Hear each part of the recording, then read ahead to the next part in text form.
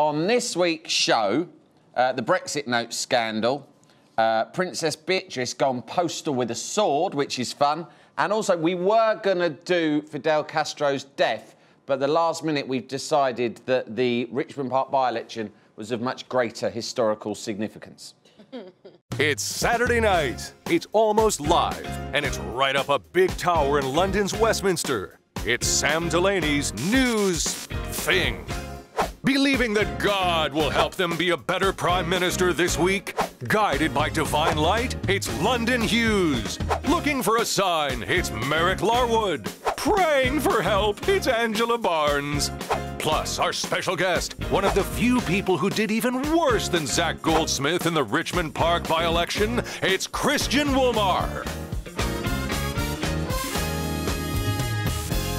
Hello and welcome to Sam Delaney's News Thing. Thanks for joining me, panel.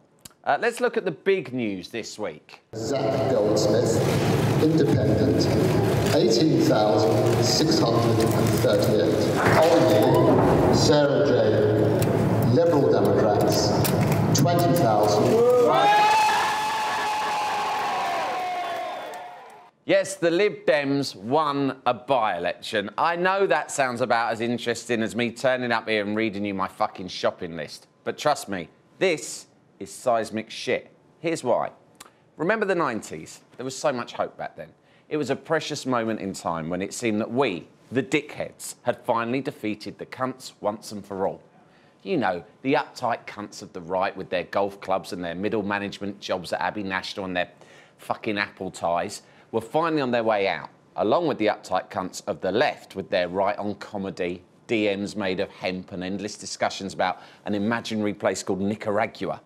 In their place came a glorious generation of utter dickheads, from working-class hero Liam Gallagher sticking a Brit Award up his bum on ITV, to working-class hero Robbie Fowler pretending to snort the touchline at Anfield, to the Deputy Prime Minister himself punching a farmer in the face. Fucking yes, the dickheads had inherited the earth. If one moment summed up the shift in British culture back then, it was when throwback Neanderthal Matthew Simmons shouted xenophobic abuse at thinking man's dickhead Eric Cantona, and Eric just kicked him in the head, everyone applauded, and he wound up winning the league. We backed the pseudo-intellectual Frenchman against the knuckle-dragging South London racist prick. Yes, we, the dickheads, were now in charge. But we must have taken our eyes off the ball over the last 20 years because suddenly, in the blink of an eye, the cunts are back and more powerful than ever. There's a Tory in Downing Street, Matthew Simmons and his mates voted us out of Europe, and over on the left, you've got a bearded goon in charge of a bunch of ineffectual crybabies. It's a fucking tragedy. But then this week, there was a tiny glimmer of hope through the clouds of despair. The Liberal Democrats won a by-election in Richmond Park. Yes, the country's most boring party won an election in the country's most boring constituency. But by overturning the massive majority held by horrendous rich kid Zach Goldsmith, the Lib Dems have sent a much-needed message out to the cunts. We, the dickheads, are still here. OK, the Lib Dems are hardly New Labour in their heyday. Right now, we're in a state similar to Ray Liotta at the end of Goodfellas, where he's in the witness protection scheme, and instead of spaghetti with marinara sauce, he gets noodles with ketchup. In other words, it's a pale imitation of what we once had, yes, but at least we've still got a pulse, and that counts for something, I suppose. Panel, was this by-election a referendum on Brexit, on the third runway, or just on how much of a fucking wanker Zach Goldsmith is? I forgot the Liberal Democrats actually existed. Yeah. I was really surprised. I think basically the country hasn't forgiven Zach Goldsmith for not being able to hold a pint of beer properly. Mm-hmm. And even the candidate for the Liberal Democrats, she doesn't even know what they represent either. No. She's got half woman, half mouse. That's what she looks like. And apparently she joined the party because she thought it was something to do with cheese. That's what I heard. And she's got elected, so I can't wait to see what she's going to do. Has anyone ever really given a single shit about a runway anyway? I mean, it's a shit thing to run for an election on, right? Can't they just make the planes smaller? Innit? That's a good point. They've done it with phones. Yeah, just make the planes smaller. Pretty obvious, isn't it? Yeah. Make people smaller. Yeah. Getting on the plane. Yeah. All makes sense. Is this good news? Because the Lib Dems, last time they got a sniff of power, didn't really do a great job, did they, Angela? Well, Well, no. I mean, Nick Clegg in coalition wasn't exactly what we wanted to happen. But as we've learnt since, you know, I think they were doing a job there. They were tempering the Tories. I liked him. And we didn't, at the time, we just didn't realise it. You know, we saw broken promises, we saw how they fucked up. But actually, now we've got, you know, a Tory government. It's like, oh, actually, they were stopping them doing Anything better than them? Yeah. You liked Nick Clegg, I London? liked what they were doing. I thought he was a nice man. I thought he was sweet. And I'm very much Labour because red's my favourite colour. Yeah. But I really did like what he did. And I realised that when he was there, they were stopping him from doing... They were stopping Conservatives from doing a lot of shit. Now that he's gone, I'm worried. I'm scared. I don't like Conservatives. I don't really like the colour blue as well. No. So I don't really know why... I get why people got so mad, but I don't understand, like, why they don't like Liberal Democrats. I don't know why everyone hates them. Well, anything's better than the Brexit mob, than the Tories and Donald Trump. Every single election seemed to have been won by arseholes until this week, right, Marek? But this is like watching Brewster's Millions, where you're just voting for the non-arsehole. Lib Democrats didn't win this election. No. People just voted for not Zach Goldsmith. Which is good, though, because people have been voting for arseholes before, so it's actually a sly win. A tiny win. A move away from the arseholes. It seems weird that people think that this was a vote on Brexit, because it just wasn't, was it? It's not going to make any difference. So, Well, OK, it was like those people we'll get on having to a Brexit, voice, but it's one last... they've got one less MP now in Parliament, and they already had a slim majority, the Tories. In fact, the Tories, remember, didn't even stand a candidate in this by-election. So they technically lost that seat anyway, right? Do you think it would be good if they adopted that policy in all future elections? Definitely. I'm up for that. I just think the Lib Dems are shit, aren't they? No, but why are they shit? Though? What have they done to you? Voting for the Lib Dems is the equivalent of like going to your fridge to make a sandwich and trying to find a filling and go, actually, I'll just have it with plain butter. OK, cool. Just yeah, they're just totally basic. pointless. And I'd rather have plain butter than racist butter. I don't like racist butter. Can you buy racist Yes, you butter? can. In America, I'm sure. It's salted. That's the salted Okay, stuff. all right. You might not know that, but that's why I get unsalted, yeah? OK, thanks, panel. It's often said that members of the royal family are like horses. They're posh, they've got loads of teeth, and their bedrooms smell of hay and shit.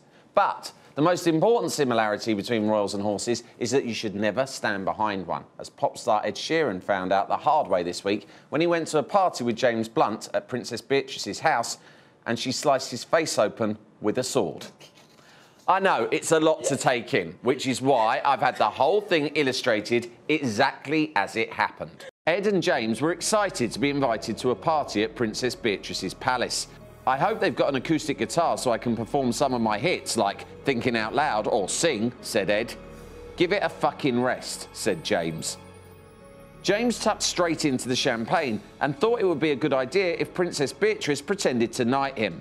Just fucking do it like your grandma did all those Radio 1 nonces, he screamed at the top of his voice. But Princess Beatrice didn't realise that Ed Sheeran was behind her, getting ready to perform one of his hits, and she accidentally struck him across his beautiful face with the sword, leaving a nasty gash in his cheek.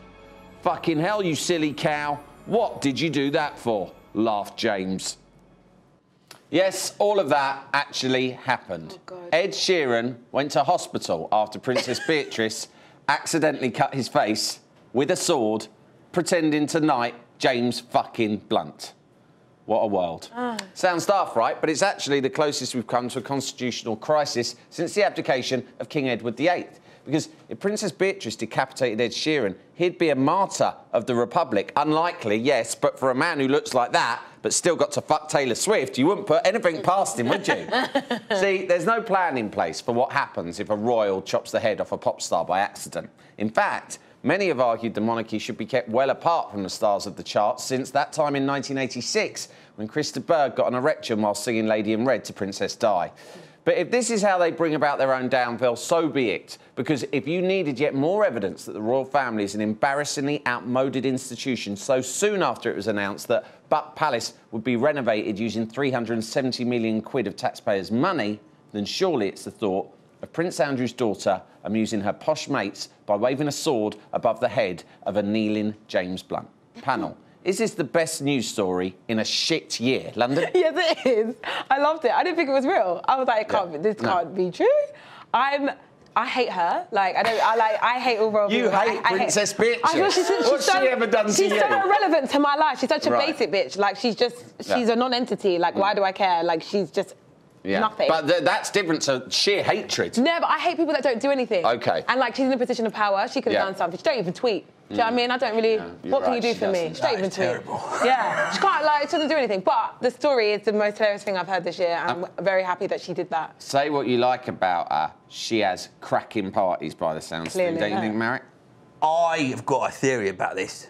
Yeah. I think that if you read between the lines, this is a story to bury another royal story. Ooh, I reckon someone, somewhere, has bummed a pig or something like that, and they phoned up the royal hotline and said, listen, there's someone who looks after it, isn't there? There's a problem. Yeah. I've bummed this pig, and someone's got, I think someone's taken a photo of it, and they've gone, don't We need worry. to cover up. Don't worry, we'll get princesses on the line. Yeah. Here we go. You can have your party now. Can I invite James Blunt? And yes. they could go Blunt and Sheeran owe us a favour. Yeah. Get That them happens, round. I don't though. know. I might be wrong. I still think that with the newspapers, the pig bumming's going to trump that. Nah. You know? No, this I don't is think how that's the gonna horse bury it. trading It's a cover-up. works. Yeah. It's a With the cover-up. mainstream media, it's a horse trade. You Yeah. go, well, look, listen, we know the pig bumming is a great story, but how about we did something where Beatrice has sliced open Ed Sheeran? Yeah. And we'll throw Blunt in there as well as just part of the narrative. Everyone thinks he's a dickhead anyway, so it's like he would actually ask for that knighthood. It's like, do you know what I mean? Yeah, he it's a wouldn't sort want of that. stunt he'd pull. Yeah. I'm just happy to see the royal family doing what I want them to do. I want them to be making me like if I've got to pay Yeah. for them, right? I didn't ask for a monarchy. I didn't ask to pay for them. I don't want them going out and proclaiming on matters of importance. I want them slicing Ed Sheeran's face. I want to go back to the glory days of her mother when she was toe sucking. I want all of that Love stuff it. because if I'm going to have to pay for them, I want them to make me laugh. Entertain And that's- us. Yeah. Exactly. That's what I think their role should be. That said, if you were at a party with James Blunt and you had a sword, would you cut your own ears off just in case? Yeah. You know, so you like about his music, but on Twitter, he's a fucking legend. He's good on He's a funny Twitter. guy. At least he tweets. Do you know Yeah, what I so mean? you don't hate him? I don't hate him. No, okay. If Ed Sheeran hadn't been hit in the face, she was obviously trying to like decapitate how? him. Yeah. She must have been going back to build up to kill James Blunt. Yeah, that's not how you fucking knight someone. I've seen the Queen do it, and it's Yeah, just it's a just little like tap. that. Swing up. Yeah, you don't need But a was he fucking behind swing. her? Like, do we know where he was standing? Like, do you know the logistics of everything? Like, was it like a... Well, I just showed you a precise Oh, sorry. reenactment. Yeah, no, I'm You're sorry. not fucking I wasn't watching paying it. attention. I'm really sorry. If Ed Sheeran was Jesus. behind, like, presumably that sword touched his shoulder, is he now Sir Ed Sheeran? Yeah, she's accidentally Yeah. knighted him. God. Yeah. Yeah. Has she got the power to do that, though? Probably. If she'd accidentally killed Ed Sheeran, what do you think would have happened? I think they should go further. Yeah, they should do more. I think bring back the executions of people who Whoa. haven't got hits. More. If you haven't got a top 10 hit and you're still releasing Kill them. music, kill them. Kill him. So one thing we can all agree on is that sword play is back, and we're all for it. Yeah, I'm up for it. Thanks, panel. I've now decided which of you I'd most like to get off with. Right, after the break, we're going to have our cake and eat it, and Labour's losing candidate Christian Wolmar is here to explain why we should stop using toilet paper. Don't let him touch the fucking cake. Back in a bit. Welcome back. Now, this week we got our first glimpse at how the Brexit preparations were going. I don't know about you, but up till now, I liked to imagine it was something like this.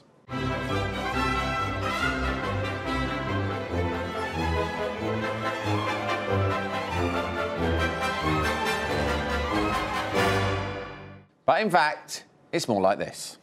A clumsily scribbled side of A4, which a government aide cobbled together that morning during a delay on the Piccadilly line, and then was dopey enough to show off to a photographer when she walked into Downing Street on Monday. Fuck's sake. How are we supposed to get one over on our hated European foes if we've got ninnies like this giving them all our secrets? Everyone knows you close your notepad on the way into Downing Street. It's basic data security right up there with clearing your laptop search history before anyone else uses it. My wife's under the impression I've never been on the internet. Of course, you could argue that the press are equally to blame by splashing this photo on their front pages for all the world to see. But what are they supposed to do? Keep quiet and serve the best interests of our nation? Don't be so fucking soppy. The gist of the document can be summed up in one of the phrases visible in the photo. What's the model? Have cake and eat it. That is not good PR, unless, of course, you're working for Mr. Kipling. She might as well have drawn a bullet point list entitled How to Make a Mug Out of Jean-Claude Juncker and then scribbled down a cock and balls. Incidentally, this appears to be her personal notebook, which she uses for her general day-to-day brainstorming. We've analysed the paper and noticed a few other ideas she's jotted down.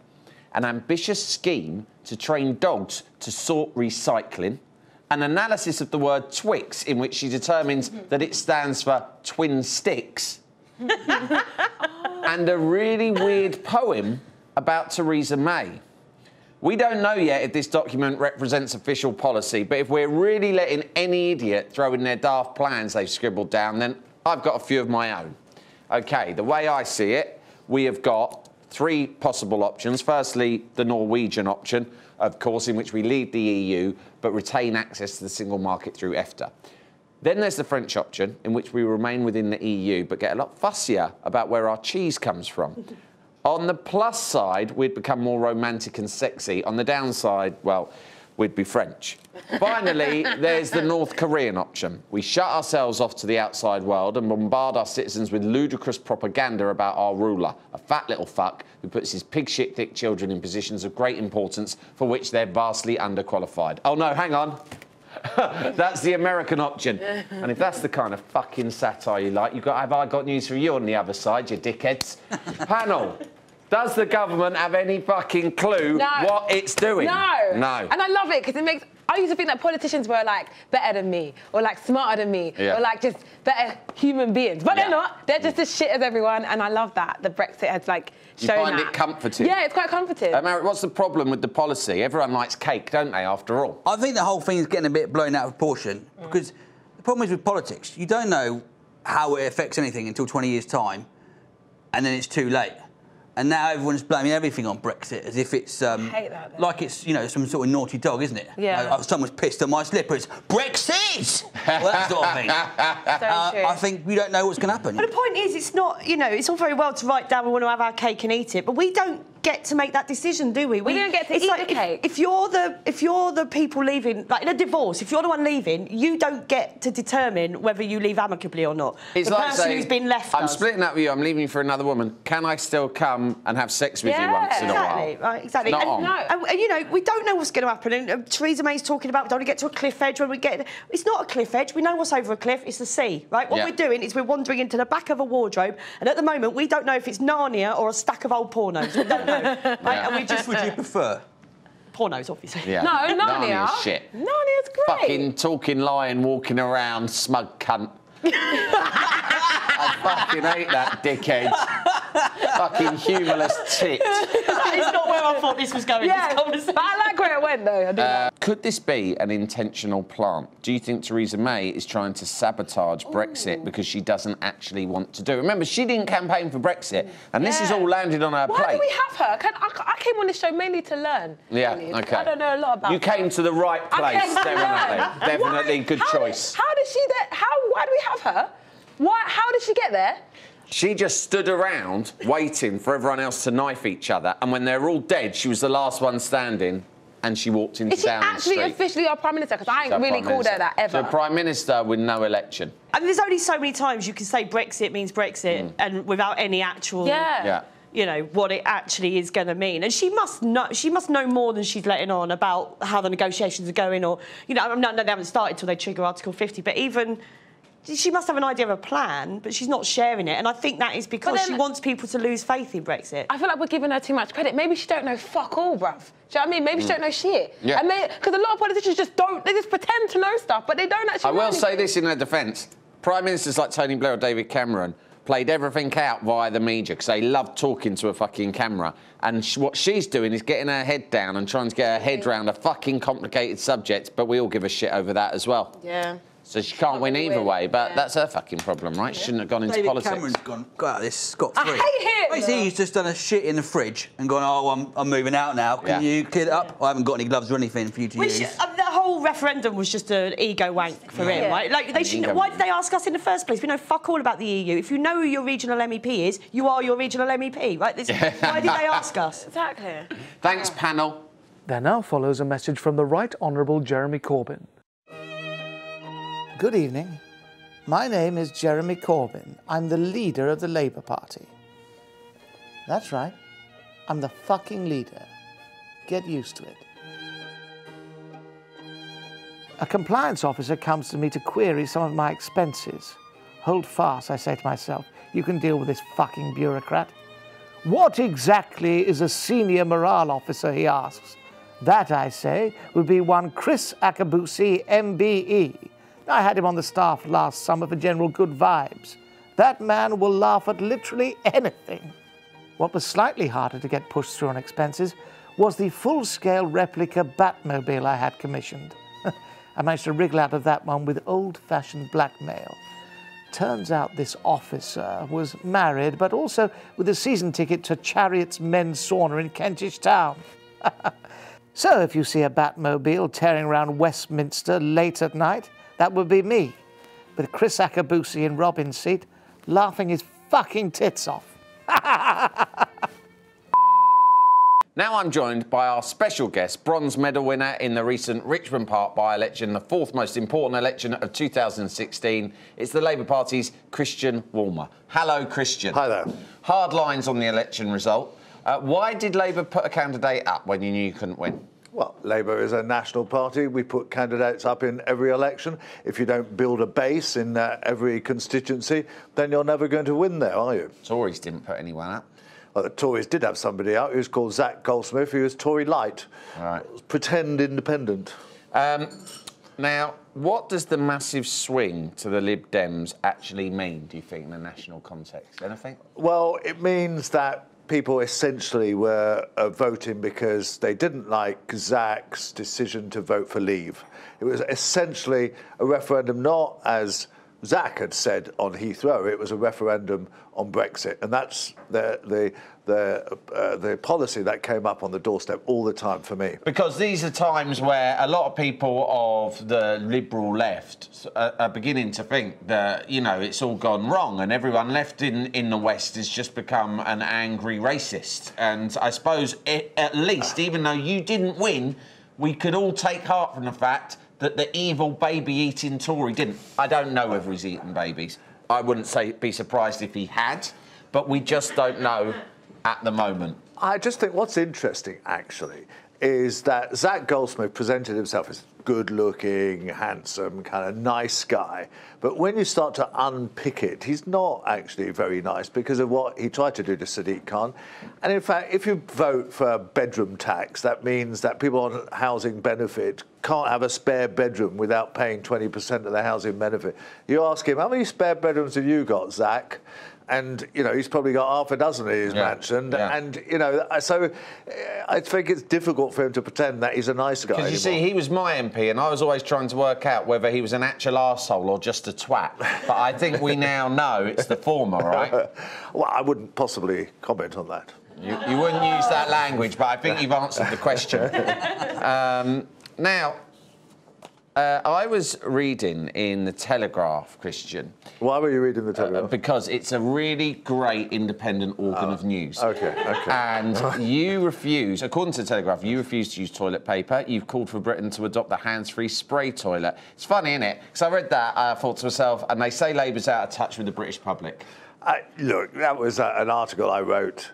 In The Telegraph? No, I didn't write it in The Telegraph. I wrote it in the Oldie magazine. OK, actually, there's a serious concept there, actually. Go on, then. How do most people get food poisoning? They get food poisoning because they don't wash their hands afterwards. Right. Well, if you have a Japanese-style toilet, which they have everywhere in Japan and Korea and all sorts of other places, you don't have to kind of actually do the business in that way. And it's a perfectly good thing to talk about. We ought to talk about it. The drains get clogged up with toilet paper. Nobody's trying to ban it. That's a daft idea. Grandfather did not get held captive in a Japanese prisoner of war camp for 5 long years being poked with a piece of bamboo for his descendants to end up washing their asses like the Japanese. Well, I'm sure he's not allowed to comment on it. I'm serious, he didn't. None of that happened. Yeah, the point still stands. He's not allowed to comment on that. Who knows? He might actually welcome such a toilet in his camp. To be clear, you're a big railway enthusiast and you don't wipe your ass. Your wife's one lucky lady, isn't she? I don't know about your personal habits. No, they're awful. All right. Now, of course, you lost your £500 deposit in the Richmond by-election as you didn't get 5% of the vote. But as As you know, Christian, English law allows anyone who loses their deposit the opportunity to win it back by taking part in 3 ancient time-honoured games. So let's do that now as we play... You fucked up your by-election. Now don't fuck this up with this week's guest, Christian Wolmar. That's right, Christian. It's your big chance to win your deposit back. Now, of course, you know the rules, but let's go over them now for our new viewers. There are 3 games.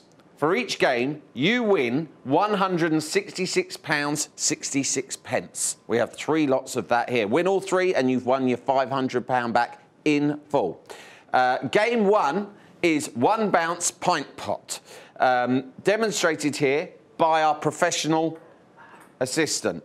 Invented at the time of Magna Carta. Christian, you have to bounce the ball once on the table and into the pint pot. If you can do it, you get the first third of your deposit back. Christian, good luck. Come on, Christian. Hard lines, Christian. OK, that takes your first lot off of the table, but don't worry, there is still 2/3 of your deposit to win. Game 2 is Ye Elbow Coin.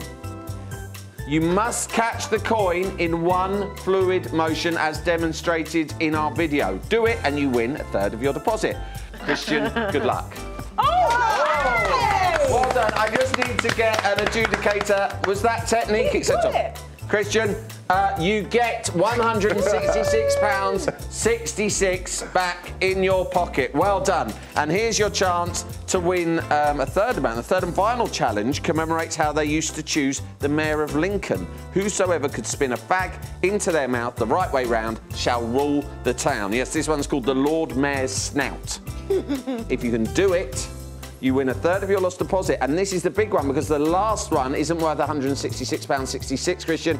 It's worth £166.68 because of rounding or something. OK, Christian, good luck. The Lord Mayor's Snout. Oh! Nearly. We will give you a second go on that because you were so close. Ready, go. Oh! All right, one more. We're giving the producer saying one more. You've got this.